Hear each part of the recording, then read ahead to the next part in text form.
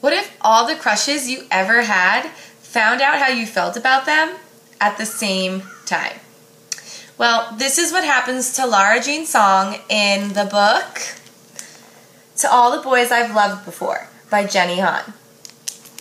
Laura keeps all of her love letters in a hat box given to her by her mother. Now, these aren't love letters written to her. These are love letters she writes to all the boys she's ever loved. There's 5 of them in all. These are for her eyes only until her little sister gets mad at her and mails them out to get revenge. Obviously, Lara Jean's life gets a lot more interesting. It's funny, and there's plenty of twists and turns to keep you interested.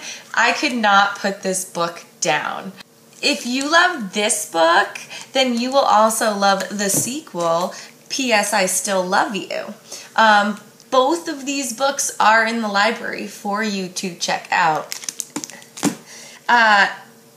Anything by Jenny Han is awesome, and we have a bunch of her books in our library. They are instant favorites.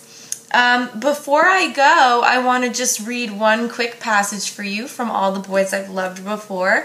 It's when Lara Jean first realizes that her letters have gotten into the wrong hands.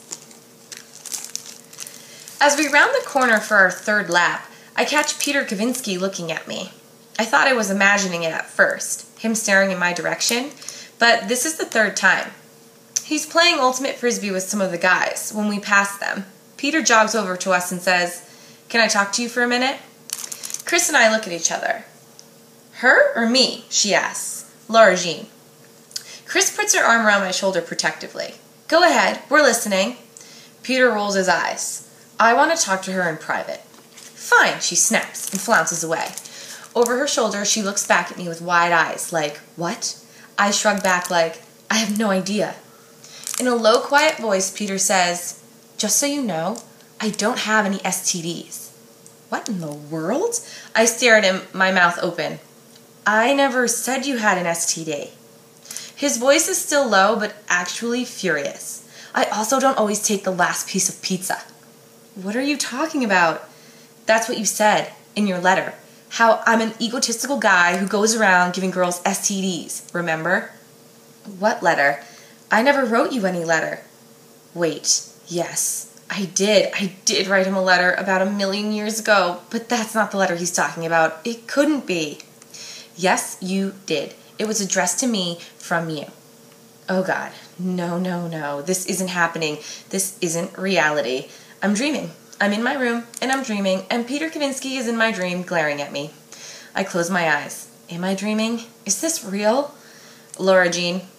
I open my eyes. I'm not dreaming, and this is real. This is a nightmare. Peter Kavinsky is holding my letter in his hand. It's my handwriting, my envelope, my everything. How did you get that? "It came in the mail yesterday," he sighs.